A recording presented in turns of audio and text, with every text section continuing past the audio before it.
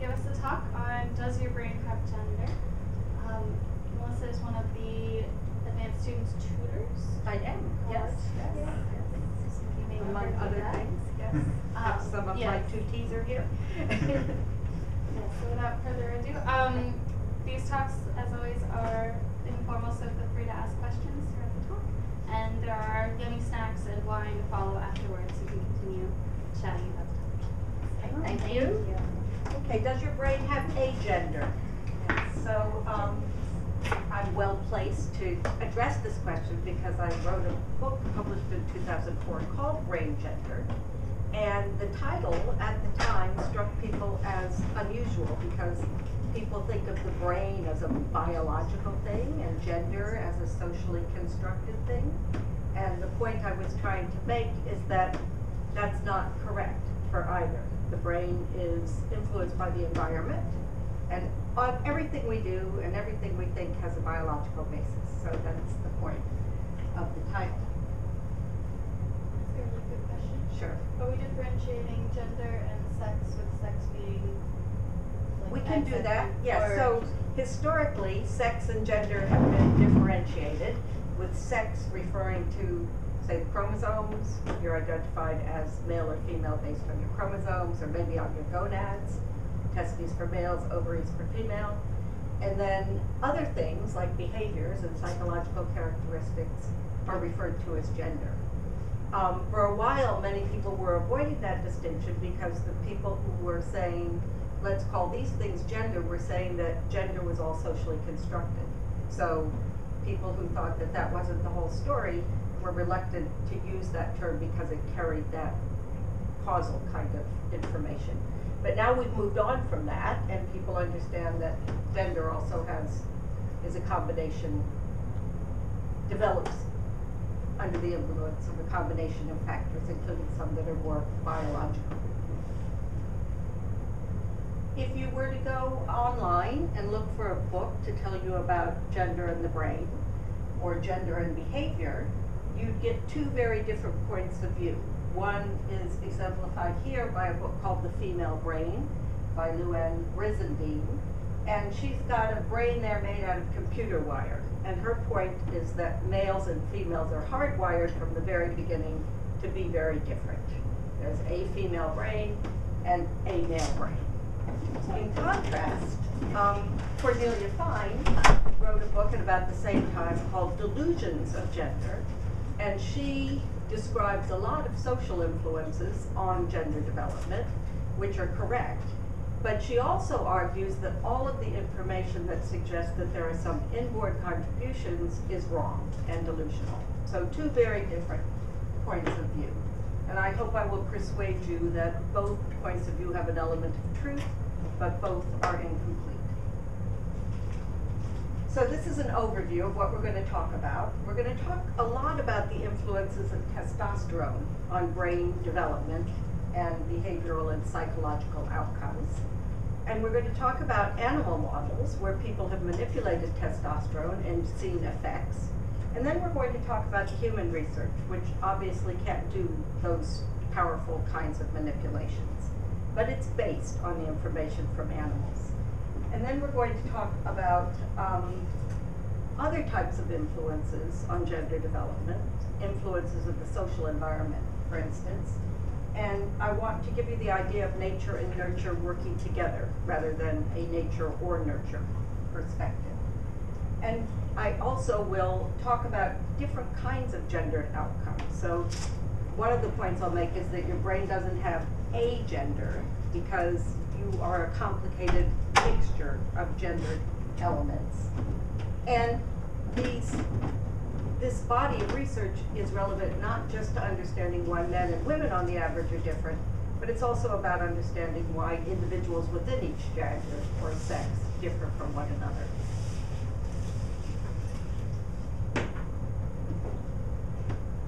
These are the factors that are known to influence human gender development, beginning with the sex chromosomes, genetic factors, and then gonadal steroids, particularly testosterone, during early development. I'm going to talk a lot about that because I've spent a lot of my career studying those kinds of influences. but also social reinforcement from parents, peers, teachers, everybody basically, and self-socialization. Children in particular self-socialize their gender's behavior. So here is the X and the Y chromosome. The X chromosome has a lot more genetic information than the Y chromosome does. This isn't trick photography. The X chromosome actually is a lot bigger than the Y chromosome. But the Y chromosome has some really important information that causes the gonads, which are identical to begin with in both males and females, to become testes. And this happens at about week 7 of gestation. And in the fetus, the testes are active. We know that in children, the testes aren't active until puberty, but in the fetus, the testes are active. And this has dramatic consequences. So thousands of studies of non-human animals show that testosterone and hormones produced from it, prenatally and just after birth, influence brain development and behavior. And these effects have been called organizational effects, and that's because the hormone seems to influence the fundamental organization of the brain. And as a consequence, even though the hormone's only there for a short period, its effects persist across the lifespan. And we're more familiar with activational kind of influences of hormones. These are transient, they occur in adulthood, and as hormones rise and fall, behavior might change. So a good example is in rats, for instance. At some times when estrogen and progesterone are high, they show sexual interest, female rats, but then they don't when those hormones go away. In contrast, these organizational effects persist. Here's, yeah? Isn't testosterone purely come from the fetus, or is it purely a male issue? So, during gestation, males have higher levels of testosterone than females. And a woman carrying a male fetus won't have different testosterone from a woman carrying a female fetus. So, and we think that the fetus is protected from hormones coming in from the external world. So it's mainly a difference between having testes or not having testes. But the adrenal gland also produces some testosterone. And we'll talk about people who have too many adrenal androgens in a few minutes. And we're not that, people are studying whether the environmental pesticides and other kinds of chemicals might be getting into the fetus and causing endocrine disruption, it's been called. But it's generally thought that that's unusual. So one of the behaviors, obviously the most obvious behavior that's been studied in a lot of species is sexual behavior. But other behaviors are influenced by the early hormone environment too. And one of them is rough and tumble play. This is a kind of playful aggression that is engaged in by most mammals and more so by males than by females. So here are 2 rats, young juvenile rats engaging in rough and tumble play. And in this study that I did a long time ago, when I was a postdoc at UCLA, we gave the developing rats testosterone injections, and then we looked at the females' play behavior in that situation, and the females who were treated with androgens, testosterone is a type of androgen, this is testosterone propionate, showed higher levels, more male-typical behavior in this respect. And this has also been seen in rhesus macaques, so these are 2 young rhesus macaques engaging in a bout of rough and tumble play, and people have injected pregnant rhesus macaques with testosterone for several weeks during gestation, and then looked at the behavior of their offspring several years later and found the same result, that the ones who had been exposed to testosterone during development showed more of this male-typical behavior. And people have done the opposite too. They've removed hormones from males either by taking their testes out or by treating them with anti-androgens, and then the males show more female behavior and less male behavior. And these are not isolated findings. It's been seeing similar findings, especially for sexual behavior, in a lot of different rodents, and in ferrets, and in sheep, and hyenas, and beagles, and, as I mentioned, rhesus macaques. And there are literally thousands of studies showing these effects in non-human mammals. And they reveal some general principles that we can use to guide research on whether this might be occurring in people as well.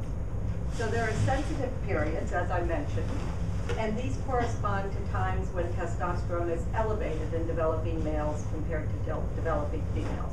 And testosterone at these times influences physical development. That's why males are born looking different to females. It's because testosterone has interacted with receptors on their external genitalia and made them into a male pattern. And without that testosterone, the female pattern developed. But there are receptors for the hormones in the brain as well, and so testosterone and hormones produced from it also seem to act on the brain. And testosterone and hormones produced from it have been found to influence cell survival in rodents, and so you can go in and look. There are cells in the hypothalamus, which is a primitive part of the brain that's involved in sexual behavior, and you can see cells dying during early development. And in one particular nucleus, cells die more in females than in males, and in another nucleus, they die less in females than in males. And if you treat them with testosterone, it changes the pattern of cell death. So in one part of the brain, testosterone is rescuing cells from cell death. In another part of the brain, it's causing them to die. So it's a very complicated system. Doesn't affect every part of the brain, but areas where there are receptors for these hormones are candidates for the effects.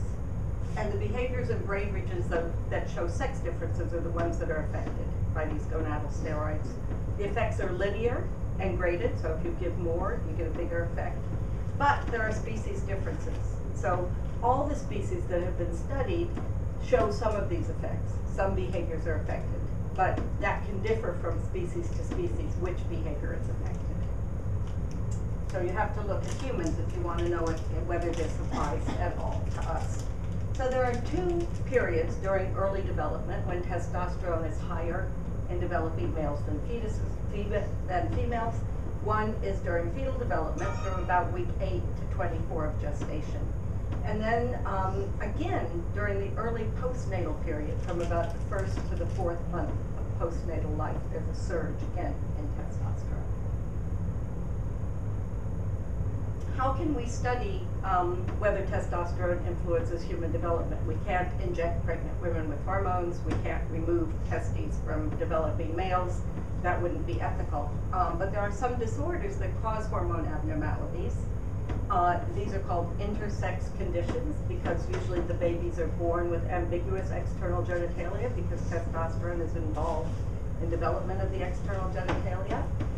More recently, they've been called disorders of sex development. And the one that's been studied the most is something called congenital adrenal hyperplasia. And I'll be talking about that tonight. There are also our offspring of women who were treated with hormones during pregnancy for medical conditions. And people have studied those offspring. And most recently, people have been trying to relate normal variability in early hormone levels to later behavior. And I've italicized the first and the third because we'll talk a little bit about those two approaches tonight. So what is congenital adrenal hyperplasia? It's an autosomal recessive disorder. It occurs in about 1 in 10 to 15,000 births in North America and Western Europe. It's caused by an enzymatic deficiency, typically in 21-hydroxylase, and this causes the adrenal glands to be unable to produce cortisol.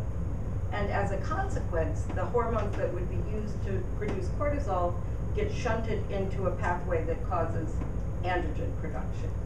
And affected girls are born with virilized external genitalia, so it's quite variable how virilized the genitalia are. Sometimes they're assigned and reared as boys initially because they look just like boys. Other times it's more subtle. Most often it's in between. So when the parents want to know if they've had a girl or a boy, the answer isn't clear. But this is usually diagnosed very rapidly within about a week. And then the girls are treated with corticosteroids postnatally to normalize their hormone levels. So from birth on, things are more normal. But during prenatal development, they've been exposed to more testosterone than would usually be the case. And what behaviors would we look at? Well, behaviors that show sex differences. And there's a large body of research on this topic too. The most obvious one is gender identity. So most people who look like me think of themselves as females. Most people who have a Y chromosome and look like men think of themselves as men and don't think of themselves as females. So us thinking of ourselves as females versus boys and men thinking of themselves as not females is a big, big difference. Sexual orientation, also most people who have a Y chromosome and look like men are attracted sexually to women more so than to men, and for women that's not the case. So that's another big sex difference. And there are smaller sex differences in a lot of other behaviors, including childhood toy and activity preferences, including rough and tumble play, just like the rats and monkeys, some personality characteristics, and some specific cognitive abilities. How big are these differences? So I've expressed these differences using standard deviation units here. So the sex difference in gender identity is enormous. I put height here because that's a sex difference we're all familiar with, that men are taller than women on the average, but some women are taller than some men, and that is about 2 standard deviations in size. Children's play and interest in different kinds of toys are about the same size as the sex difference in height. And all these other things that we sometimes read a lot about in the newspapers, that women are more empathic and men are better at mental rotations abilities, show such smaller sex differences, about half the size of the sex difference in height at their biggest. So, and in addition, there are lots of behaviors not on this slide because they don't show appreciable sex differences. What are examples of boys' toys versus girls' Cars, trucks, guns are boys' toys, Versus girls' like toys girls. are dolls, tea sets. Is the difference between the two significant, or the standard? No, it's about the same. It depends on what toys you choose. So you can make the differences bigger or smaller by choosing your toys. And I've studied toys a lot. Now, why would I study toys? I was giving a lecture similar to this one to the first-year students in psychology. And some computer scientists take psychology, and one of them raised his hand and he said, "Why don't you study something important like computers?" And I have reasons for studying this. One is it shows a large sex difference, so you have something meaty to work with. It's very easy to assess it reliably. You just watch children playing. It predicts some adult behaviors like sexual orientation, not perfectly, of course, but on a group level.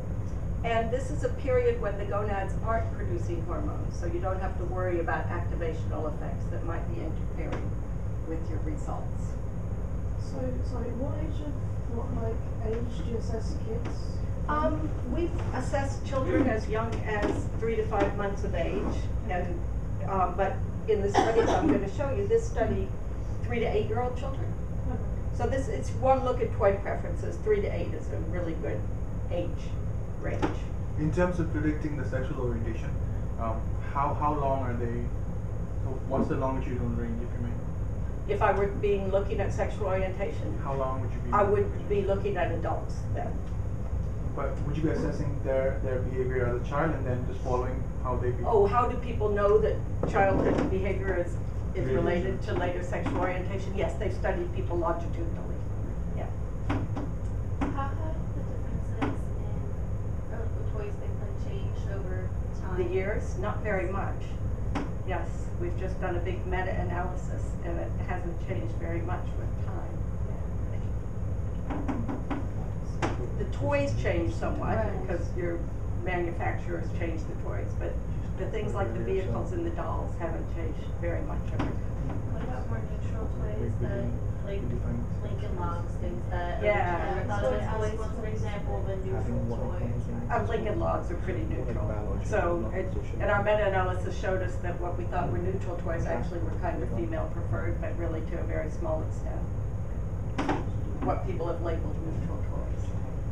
So the one way we do the research is to bring children into a playgroup and see what they play with. And this study I'm going to tell you about was girls with CAH, as well as boys with CAH, and their unaffected relatives who served as controls.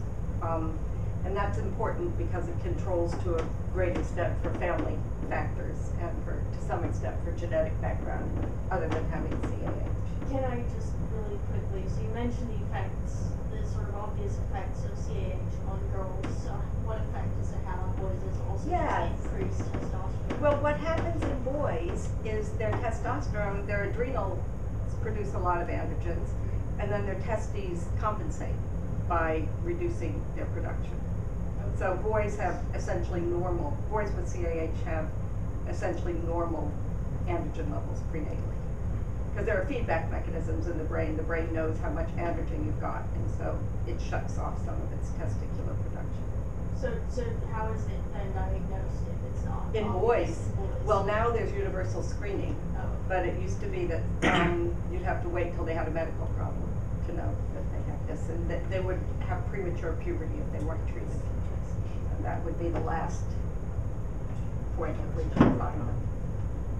This would be kind of a premature question, but do you see any differences when like male children have like older like female sisters or something? Small like, differences. Change toy preference? Yes. So we have done a study with the Avon longitudinal study of pregnancy and childhood, where we had about 11,000 children that we studied, and if you had an older brother, you were a little more masculine. If you had an older sister, you were a little more feminine, but really small. We saw these effects because we had a huge sample. You wouldn't see them if you went and got 40 girls and 40 boys. Okay, so in this study, people in the 1960s had reported that girls with CAH were what they called tomboys. And they say they like to play with boys' toys, they like to play with boys. But this was quite controversial, and people said, well, maybe that's just because they were born looking more masculine. Maybe they think of themselves as more masculine. And most of the data actually came from interviewing the mothers. And people said, well, maybe the mothers just see them as more masculine because they were born looking like boys. So we thought we should bring them into the playroom and see what they chose to play with. And so we did that. So this was one of the playrooms we've used. We change our toys over the years because the manufacturers change what's available to us. But the important things are the cars, fire truck, gun, various dolls. These are kind of hair and makeup kind of toys, tea sets. And the neutral toys are things like picture books or puzzles or drawing supplies. So our prediction is that the girls with CAH are going to spend more time than their unaffected sisters with the boys' toys, and less time than their unaffected sisters with the girls' toys, and they're not going to differ for the neutral toys. So the first question is, do children differ by sex in their interaction with these toys? So these are the unaffected children, and yes, on the average, so each dot here is a child. And you can see that although there are average differences, the boys who are the blue bars spend more time than the girls who are the red bar with the boys' toys. And the girls who are the red bar spend more time than the boys with the girls' toys. And there's no difference in the neutral toys. But some boys aren't spending much time at all with the boys' toys. And some girls are spending quite a bit of time. But these are average differences. So you can't say that every girl's going to play this way, or every boy, but if you test a group of them, you'll see these differences. I just had a question. I guess I'm still confused about how you define girls and boys' toys. Like, for instance, if you had like a Barbie doll convertible that was pink, like, Well, we is it wouldn't the fact use that that it's a because wheel, it's like, too confusing. Yeah. So we define it empirically. This is how we define it. We used other studies to say, okay, when other people use dolls, girls spend more time with them. When other people use trucks, boys spend more time with them. So we're going to use those. Okay. So it's all just like a empirical. social construct of. Sorry? So it's like a social construct of what is the. No, defined it's as a girl? empirically based. Okay. So what people have found girls Are spend more more likely time to with play than with. boys do Okay. is a girl's toy. And Okay. what people have found boys spend more time with than Mhm. girls do is a boy's toy. Was there a way of like controlling for like how much they play with those kind of toys outside of the playroom? For example, if you're 8 years old, you probably are used to playing with a certain set of toys because they've been available or given to you for years. Is there some way of taking that into account? It's hard because you could go to their homes and make lists of the toys, but that's just a snapshot at one time. You could ask their parents. So one thing about this kind of research is you assume that to some extent things are randomly changing in the person's environment, and that's true for all the groups of children. Maybe a wrong assumption, but it contributes to the error in your study. Is there a control for culture? For culture. No, all of these particular children were American children. And some of them were from Los Angeles and some of them were from Chicago. But, Were there differences between the LA and the Chicago? no. Was that where the study was carried out? Yes, in LA and Chicago. Okay, so what did we find for the girls with CAH? So we found, they're the yellow bar here, we found that they spent more time with the boys' toys than their unaffected sisters did. And the boys with and without CAH, so a small difference, but it's not a significant difference. And the girls with CAH spent less time with the girls' toys than their unaffected sisters did. And again, the boys with and without CAH don't differ. And none of the groups differed from one another in time with the neutral toys. So that suggested that there was some difference in their behavior. Now, we aren't the only people who have done this type of study. Some people use questionnaires, sometimes we use questionnaires. Two other research teams, separate independent research teams, have used toy setups similar to ours and found the same results. And these little flags show where people are located who have done these kinds of studies and found similar results. So it's a robust, replicated finding. So several groups in North America, one in Canada, others in the US, two groups here in England, Netherlands, Germany, Sweden, and even Japan. So that's as cross-cultural as it's gotten so far. Now, CAH is not a proper experiment. People aren't being randomly assigned to get testosterone or not. People with CAH, girls are born with masculine appearing physical characteristics, and maybe they're treated differently or have different self-concepts. So in this kind of research area, you look around for other types of evidence that might reinforce the conclusion that androgen is the responsible agent, or perhaps refute that idea. So there are other disorders. One is XY women with something called complete androgen insensitivity syndrome. So these are individuals who have Y chromosome. They have testes, but their cells lack functioning androgen receptors. So it's as if the androgen isn't there. They're born looking female, because androgen is needed to make the external genitalia appear male. Usually they go through childhood and then just never go through puberty. They have breast development because the androgen gets converted to estrogen, and that causes breast development, but they never menstruate. And so they're taken to their GP, and eventually it's discovered that they have this disorder called complete androgen insensitivity syndrome.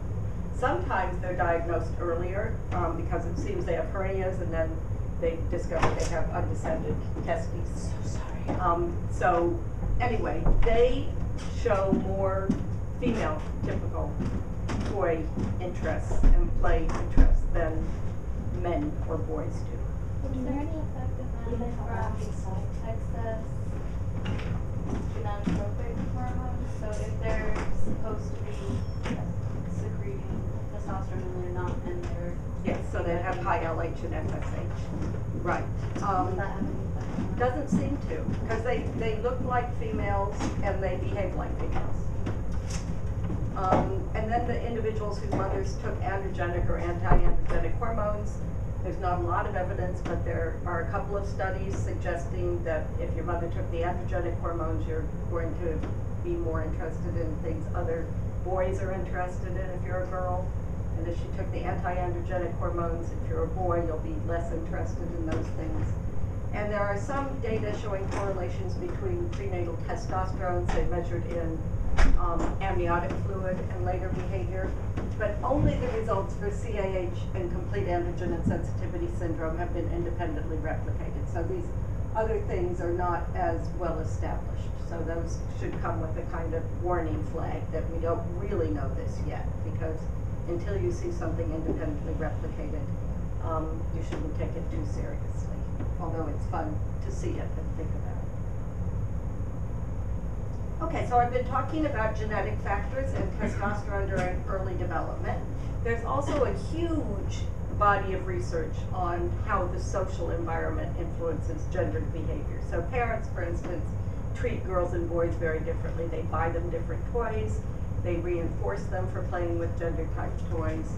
So do peers, especially in the age range about 4 to 6. They're very strict about enforcing gender-related behavior. Teachers do this, strangers do this. We facilitate strangers doing this by dressing our babies as girls and boys, and even if they're bald, because they're still little babies, we put bows on their heads and things to make it clear that they are girls or boys. So in this study, we looked at 3 to 10-year-old children with CAH and unaffected relatives in the playroom once again, and toy choices were assessed once again.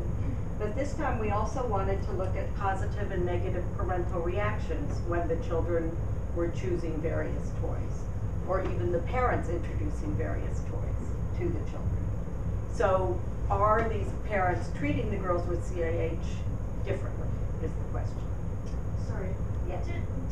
It occurred to me to ask, seeing the slide, whether the children were tested alone in the playroom.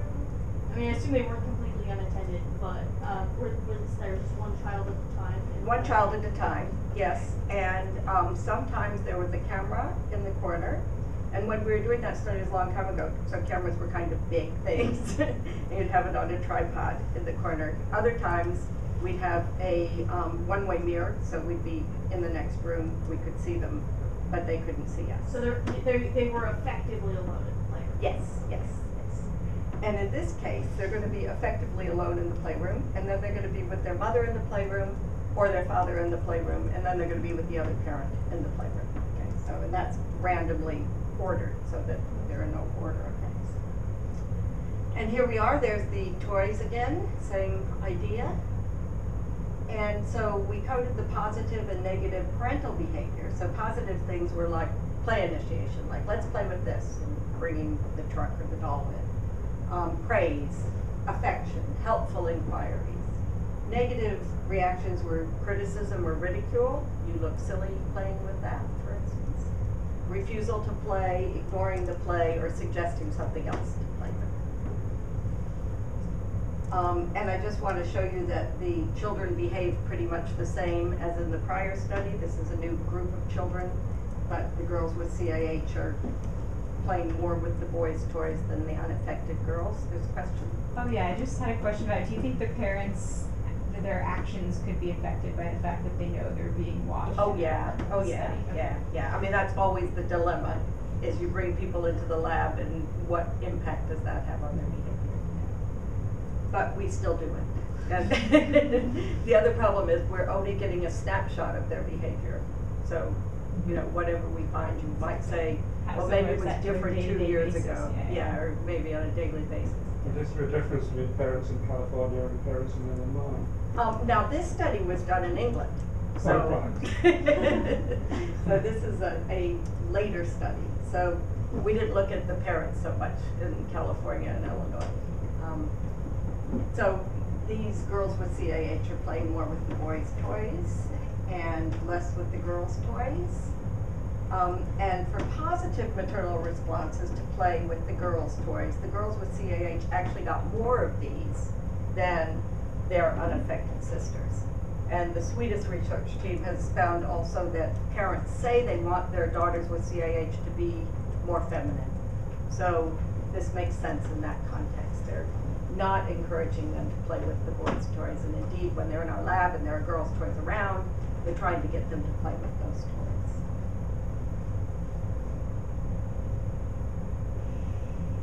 And the fathers did the same thing. Even though the fathers and the mothers were tested separately, they did the same thing. So they gave more encouragement to the girls with CAH than the unaffected girls. parents very rarely give negative responses, probably especially when they're in our laboratory being videotaped, but the one situation where they did give negative responses is when boys played with girls' toys. And this is not unique to us, other people have found this too. And you can probably see this in your day-to-day life, that if a boy picks up a doll, sometimes his mother and his father don't react well. And this is even more so for fathers than for mothers. They would prefer their sons not to be playing with girls' toys. So anyway, but no evidence that the parents are encouraging these girls to be more masculine, but we can't rule it out because they're in our lab, not at home. Could have happened years ago, but it's a piece of evidence. Okay, now I want to talk a little about this surge here. Because we know that that surge here also is involved in penile development, so maybe something's going on in the brain. The brain is still developing very rapidly. So in this study, we measured testosterone in urine samples of healthy full-term infants. And we took the first sample on day 7 after birth, and then every month until 6 months after birth. And the parents completed a questionnaire called the Preschool Activities Inventory. It has 24 items. It asks about things like playing with dolls and playing with trucks. It also asks about rough and tumble play. It asks about, dressing up as a princess. So lots of different gender type aspects of play behavior. And the way it's scored is that higher scores are more male typical. So this is a broader measure than just toys. It includes other aspects of play as well. And first of all, this is what we saw for the urinary testosterone values. So the blue line is boys and the red line is girls. So at about day 7, it's a little teeny bit higher in boys than in girls, but by 1 month postnatal, that difference is bigger. So this is a surge. It's not just high from birth and then declining. And it gets down to baseline again by about 6 months postnatal. And this was very much what people had seen in blood samples from that previous image I showed you. Very similar. So we calculated the area under the curve for testosterone. And then we correlated that with the PSAI scores. And for the boys, the correlation was 0.46. So that's a pretty big correlation, especially for behavior. For girls, it was smaller, not significant. Now this is interesting. If you put the boys and the girls together, it looks like an enormous correlation. But that's because all the boys are up here and all the girls are down here. And I sometimes despair at this research area because people will do this all the time and they'll say, oh, testosterone and amniotic fluid relates to gaze behavior. But they put the boys and the girls together, so they're getting these spuriously large correlations. So really this is only significant in the boys. And so it's one reason to be looking at normal variability is because the genetic conditions and the hormone administration are unusual situations, and the genetic conditions cause the gonads, the external genitalia to be different. So it's hard to interpret those data, but if you could see a correlation with normal variability, then the parents wouldn't know that this child had high testosterone or not, because parents don't generally know that about their children. And so you wouldn't have to worry so much about differences in the way they were socialized, say. But this is not, no one has tried to replicate this yet, so don't know if it will hold up. But another way to get at this might be to look at other species. So I was riding my bike on the beach with a friend one day in California, and she said, what if you gave the toys to some monkeys? What would happen? So I thought, well, I can do that. We'll give the toys to some monkeys and we'll see what happens. So we gave the toys to some vervet monkeys because this is not how to design a study, by the way, but it is the way we did it. We probably should have thought what species would be best, but we were very practical and we said, oh, there are some people down the hall who have a colony of monkeys in the San Fernando Valley, and they're vervet monkeys, so let's see if we can give them some toys. And they said yes. And so we gave them the toys, and we again coded the time they spent contacting each of the toys. And what we found to our surprise was that the male animals. There were 33 male animals and 30 female animals who contacted the toys. And the males spent more time with the boys' toys, and the females spent more time with the girls' toys, and there were no differences for the gender-neutral toys. And they didn't always play with the toys. But so he's kind of rolling that along the ground like a little boy might do. And she's trying to find out if that's a girl or a boy. She's not going to be able to. So this was very surprising to everyone, not just us, but eventually some researchers in Atlanta tried it with rhesus monkeys, and they used wheeled toys, lots of different kinds of vehicles, and stuffed toys, which actually are neutral toys. And they did find that the male monkeys spent more time with the wheeled toys than the female monkeys did. Okay, so that suggests that that this really is, I think, startling, because for many years when I would talk about this research, people would say, but these are all socially determined. This is completely random and it's just rehearsals for adult roles. And so it's made people think a bit differently about what is it about these toys? Why a truck? So assumedly, if this is all real, that somehow there's some inborn tendency for people who've had a lot of testosterone early on to, or even monkeys, to gravitate towards vehicles. But vehicles weren't around when we were evolving, so what is it about these vehicles that makes them differentially interesting to males versus females? So we're trying to figure that out, but we haven't made much progress yet. Someone had a question? Did someone have a question?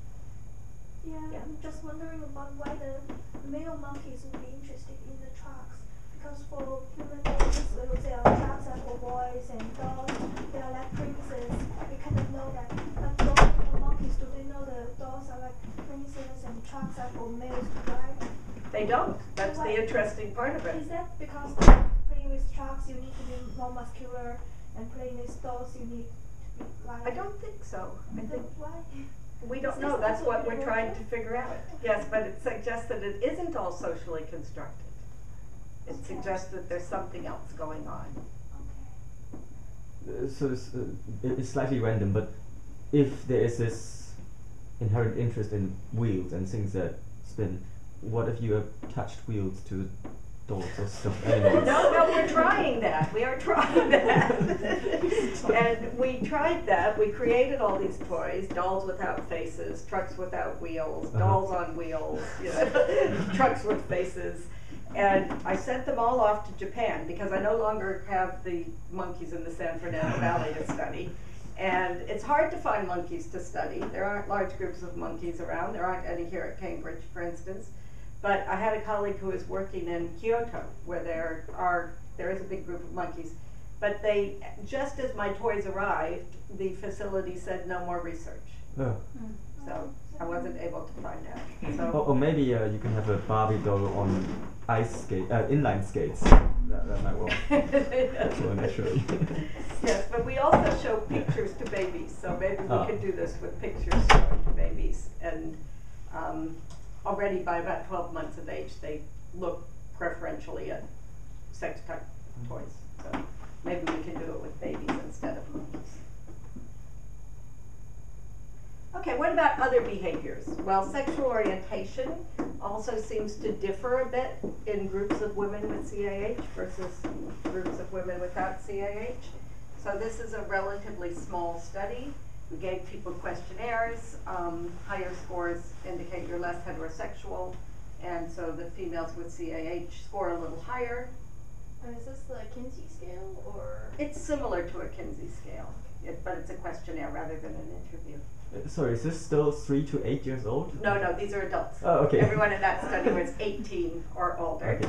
And other people, again, have done these studies. Fewer of them have looked at childhood play behavior, but 7 different research teams have found this similar kind of result.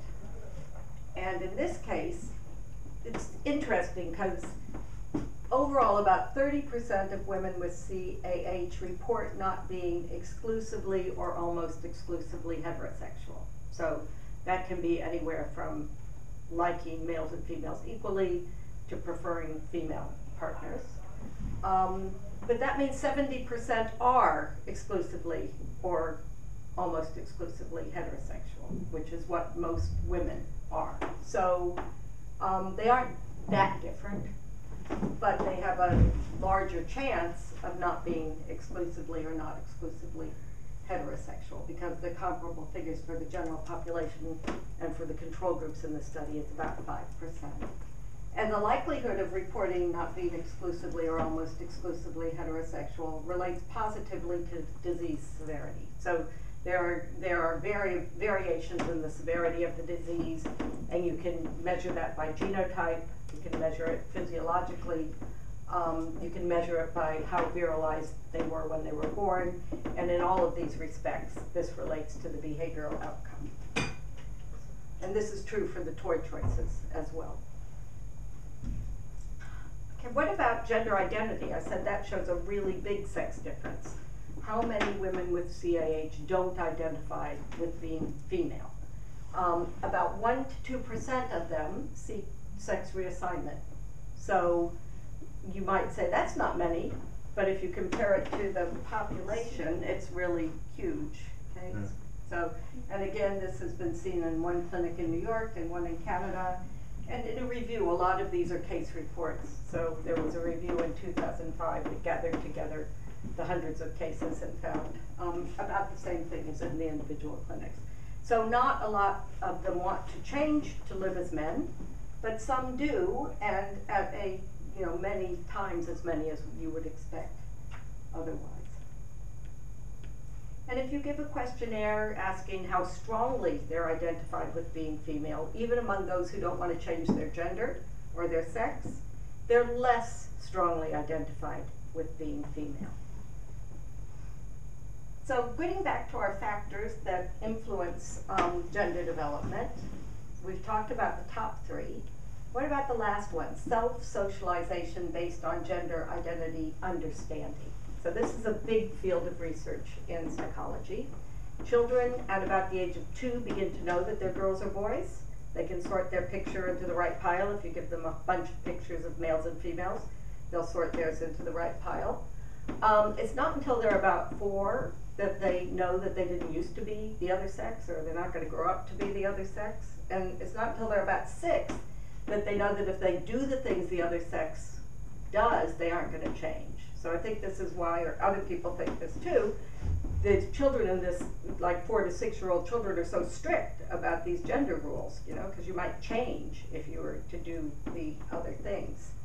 So at these ages, as they get this gender identity understanding, they also start to respond to models of the same sex. So they'll imitate the behavior of people of the same sex more than people of the other sex.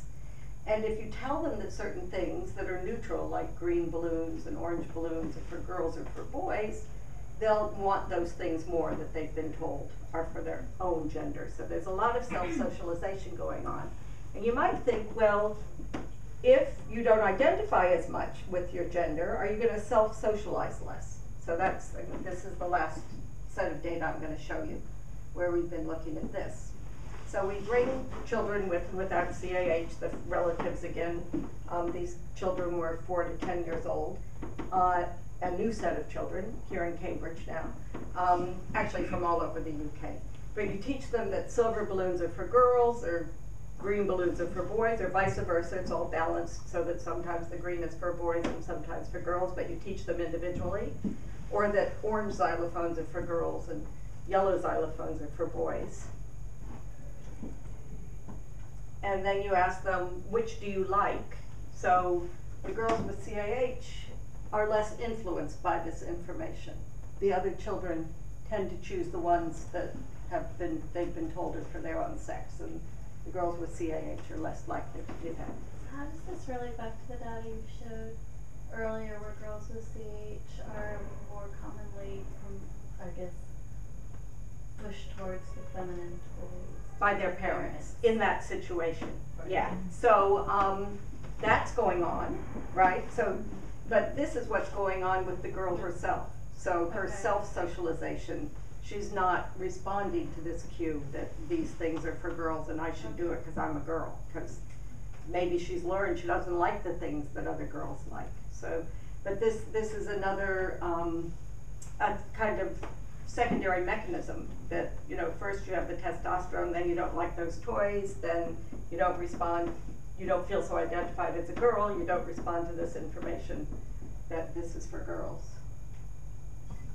And we also watch them. Then we would let them be in the playroom with the xylophones and the balloons and see what do they play with. And they do actually respond less in terms of their behavior as well.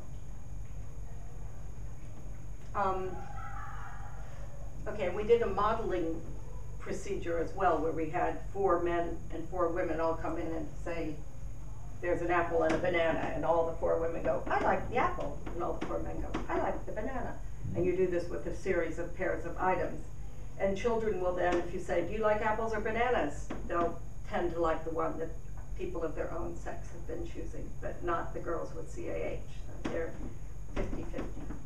So anyway, I think there's more going on than testosterone sort of zapping some part of your brain that then makes you have a certain behavior, because it becomes a trajectory that you begin with maybe a small change, and then you build upon that by your social interactions. We know this for healthy, typically developing children, that if you're very gender typed when you're 2.5, you're even more so when you're 8. And we think that's because you then seek out environments that are comfortable for you, which are the more extreme environments. And this is probably happening with the girls with CAH as well. And the last point I want to make is that some outcomes show more influence than others. So children's play is probably, you know, something parents generally let their daughters in particular play with whatever they want to play with. And having CAH pushes you about 60% of the way to being the average male from being the average female. But with gender identity and sexual orientation, you're already pushed about 10% of the way. And maybe that's because there's stronger socialization pressures on those kind of outcomes. So the conclusions is, I think testosterone plays a role in human gender development. Its influence on children's sex-typical behavior is best established, but it influences some behaviors more than others and may not influence all behaviors that show sex differences. So people have been looking at spatial abilities, for instance, and that area is quite controversial. The evidence is not very convincing that androgen plays a role. There are many dimensions of gender behavior, and each is likely to be influenced by different combinations of genetic, hormonal, and social factors and their interactions.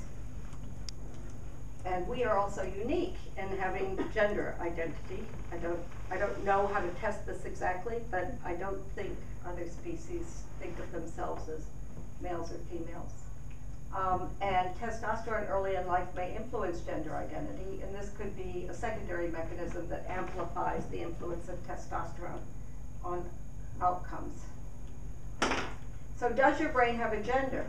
Your brain is a mosaic of many different gender-related elements on continuums of masculinity and femininity.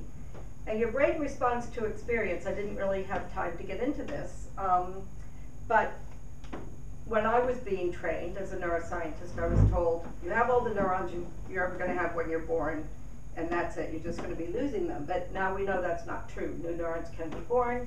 Every time we learn something, we aren't necessarily getting new neurons, but we are getting some reorganization of our brain, or else we wouldn't be able to retain what we've learned.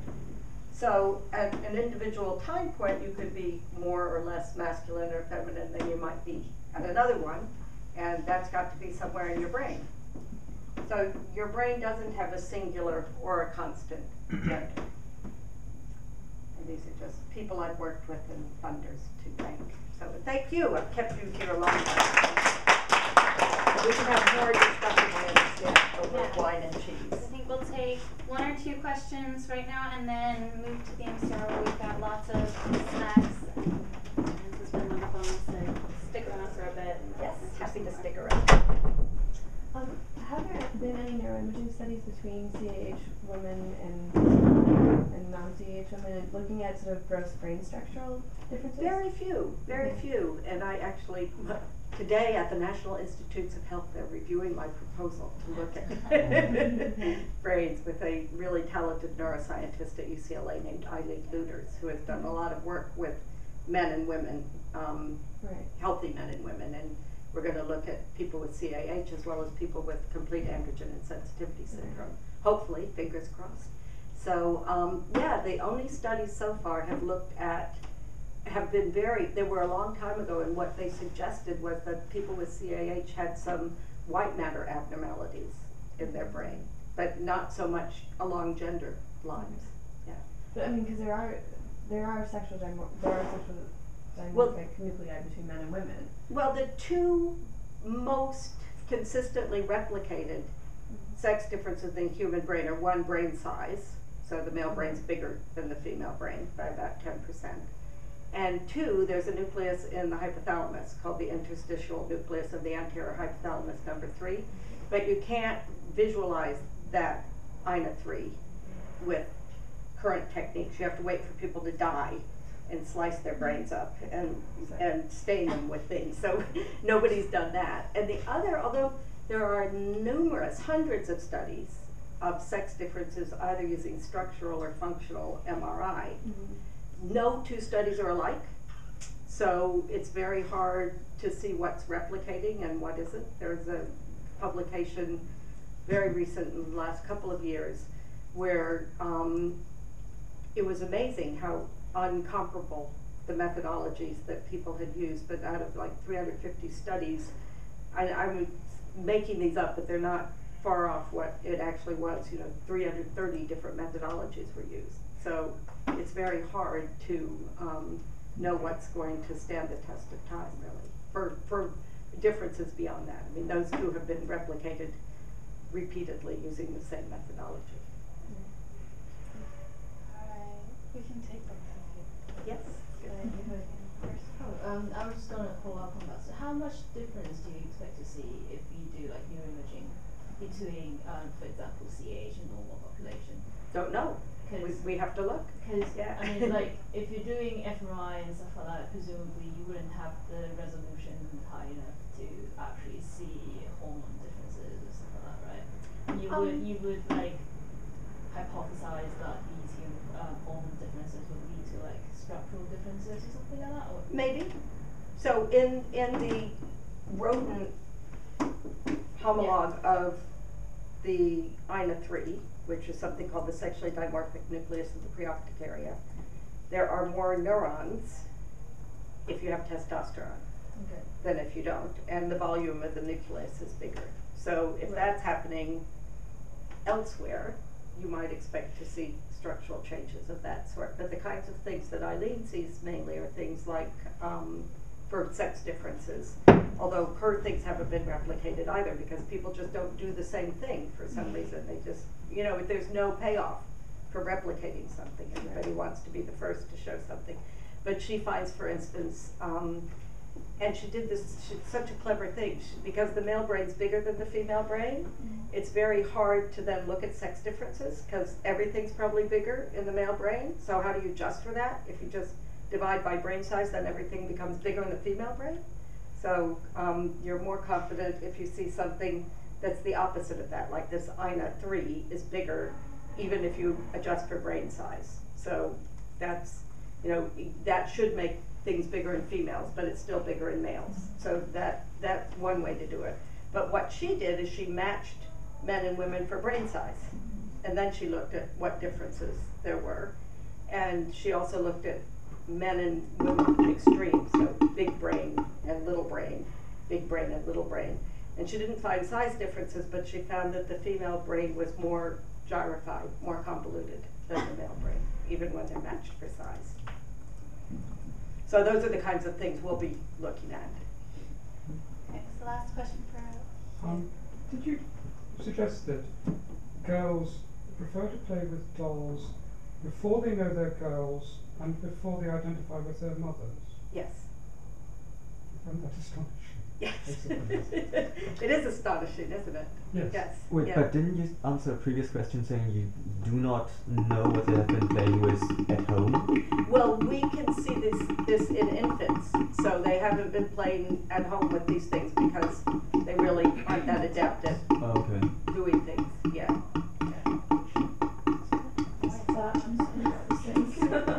Alright. It's upset.